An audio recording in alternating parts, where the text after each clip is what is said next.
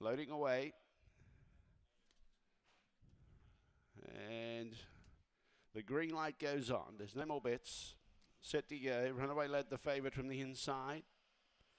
Away. Runaway led began okay. There's speed out wide. Charging across was Spiritual Vision. And clears him. Got clear in front of a Runaway led by 2 or 3 lengths. Then in turn behind those trying to stoke up was Oscar Awards.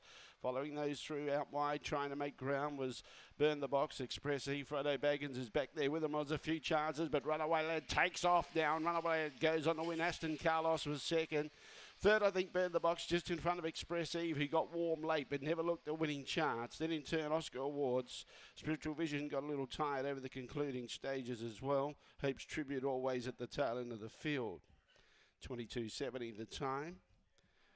And the favourite kicked at the right time, top of the front straight.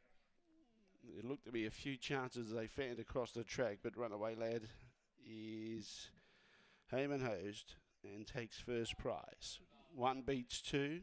Aston Carlos strong at the finish, making ground.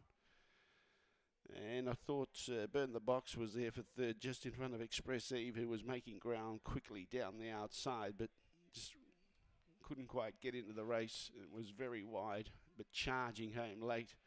We'll leave it up to the judge for third. 6 does get there. 1, 2, 6 and 4.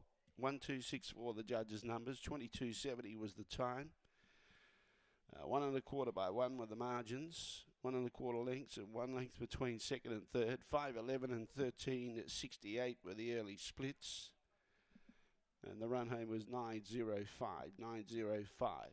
So it's 1, 2, 6 and 4. 1, 2, 6, 4 the judges' numbers. Runaway Lad 320 and 220. Aston Carlos 130. Burn the Box 520. Fourth number 4 Express Eve. Cornell at 1 and 2 $5. Exact at 1 and 2 $9. Try